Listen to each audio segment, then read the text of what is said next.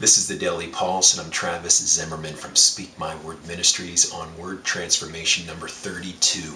Heat transforms to heart. And specifically, the text is Proverbs chapter 4:23. Above all else, guard your heart, for it is the wellspring of life. Proverbs chapter 4, verse 23. The wisdom of Solomon, above all else, guard your heart, for it is the wellspring of life. And what they're talking about here is guard your heart from the plans of the enemy, from the temptations, from the trials that will come upon you. Guard your heart in Jesus. Take that heat, and when I think about the devil, I think about the heat of hell. Guard your heart from that heat, to change that heat into a heart for Christ. In Jesus' name, be transformed. In his name, Father. Amen.